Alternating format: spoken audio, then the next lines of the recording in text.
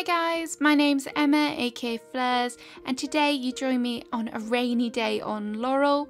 I'm going to be talking about flowers today. As you guys know, I love flowers. I love to decorate with them and they're just so beautiful. If I could just have an island filled with flowers, I would be happy, but I don't think that would look great. So today I'm going to give you some of my top tips on how to get some more flowers quickly, how to get a particular type quickly, and then once you have loads and loads of flowers on your island, how to control them. Some of this stuff you may know, some of it you may not, but I'm just really here to try and give you my knowledge and try and share it with you guys. So hopefully it's helpful and we can all enjoy the beautiful flowers that we have on Animal Crossing. So let's get started. So for the first segment of this video, I just wanted to mention about watering your flowers and how to get the production rate up. Some of you will probably know this, but just merely watering your flowers alone, you won't get a high chance of them replicating the next day. What you need to do is get some visitors, so they need to be players from other islands to come and water your flowers. The more people that water your flowers, therefore the percentage chance of them replicating or being produced the following day will be much higher. So if you had 5 people come and water all your flowers, then your chances of getting that flower the next day to reproduce will be really high. So that's kind of what you want to happen. Obviously we don't all have friends who play the game, but there are kind of, maybe you could start like a gardening party or something like that to kind of get people to come and visit your island. It won't work if you just go and create another account on your Switch. They must be from a different island in order for it to count. So there's no point wasting your time trying to create multiple accounts just to get those green mums that you want. It won't work, unfortunately. So for my next tip, I'm going to be talking about cloning flowers. This is not like breeding. Breeding flowers is when you're trying to make a hybrid. Cloning simply means we're trying to get the same type of flower to reproduce again. So if you're like me and you like to use certain types of flowers, certain colours of flowers on your island, then this model could be a really great way for you to do that. The number one rule for doing this is you must not have 2 flowers of the same type together, as this will cause them to breed and may cause a different flower to produce which you don't want. So for example, if we put 2 white roses together, then the chances of us getting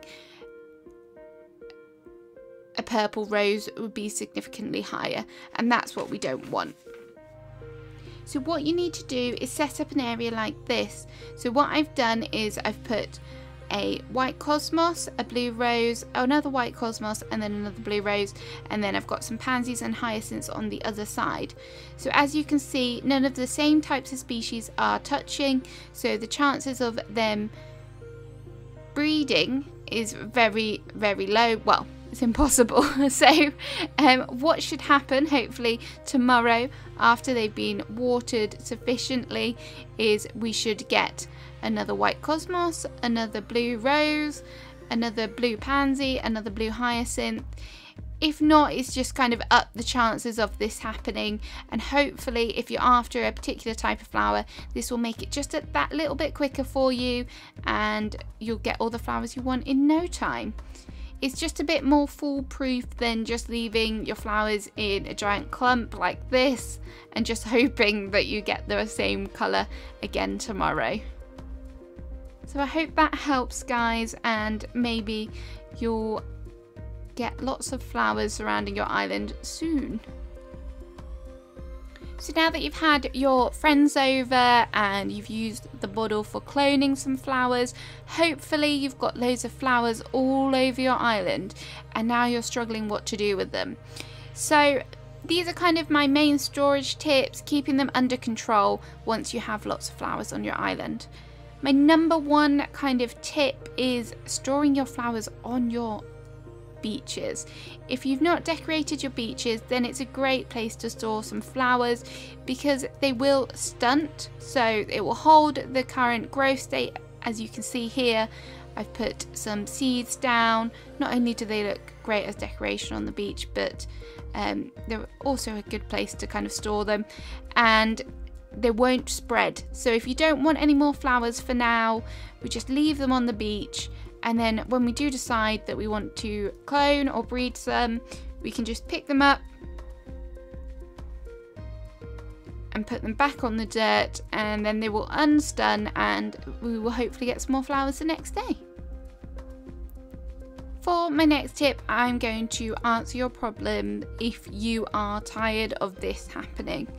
So this flower has replicated in a place where I didn't want it to, and I get really bored of running around my island trying to find those flowers which have sprung in places where you didn't want them to be. So my number one tip for this is to use a custom design and just display it on the ground.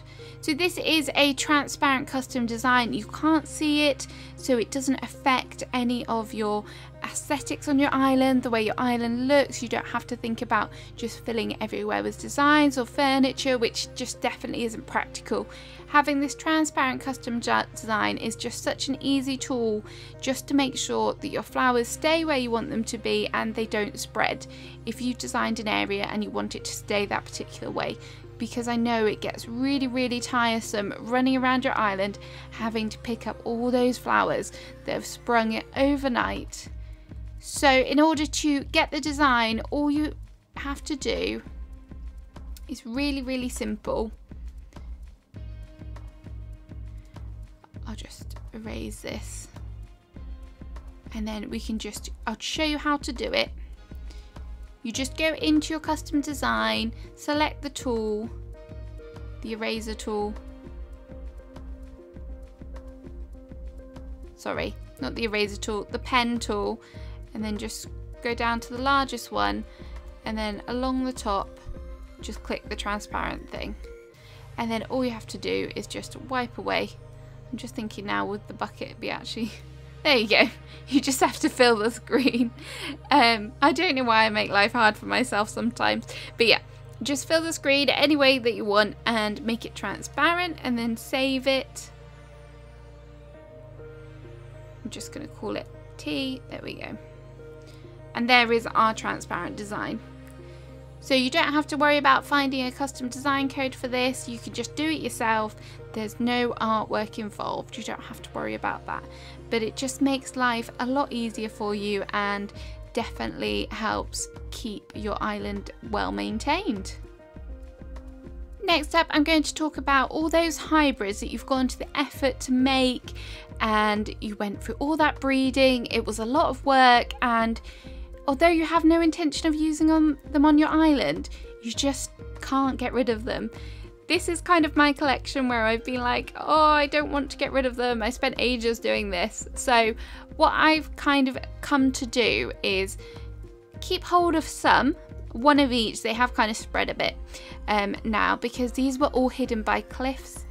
I find that cliffs are a great way to hide a multitude of sins. So what I like to do is, I'm just going to find a cliff now just to show you guys. I don't have many left on my island because I flattened it all.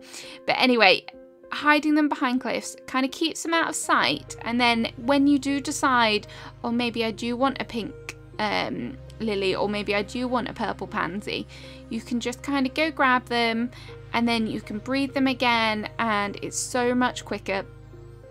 As you can see, you can't see anything. Not really.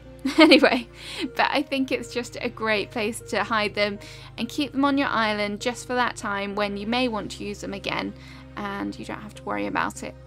Please excuse all my custom designs. I had a lot of fun destroying my island, so they are everywhere at the minute. And I can't even get up there to destroy them because I don't have a ladder. But anyway, on to the next tip.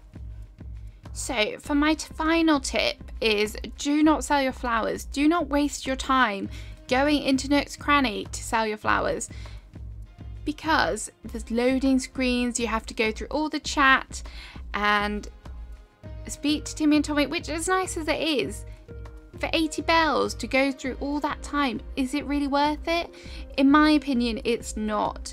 The best way to do, if you're tidying up your island, the best thing to do is to grab a garbage bin, a rattan waste bin, whatever kind of bin you like, and when it's time to get rid of your flowers, just dispose of them in the rubbish bag. I assure you, going to Timmy and Tommy for that 200 bells that he's going to give you for like a full inventory worth of flowers is not worth it.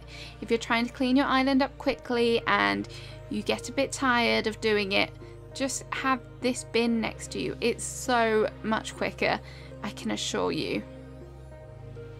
So guys, that's pretty much the end of the video. I hope you found these helpful.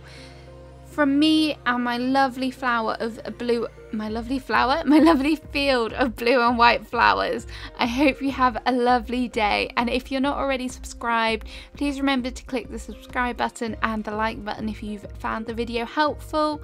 And hopefully we'll see you again soon. Bye bye.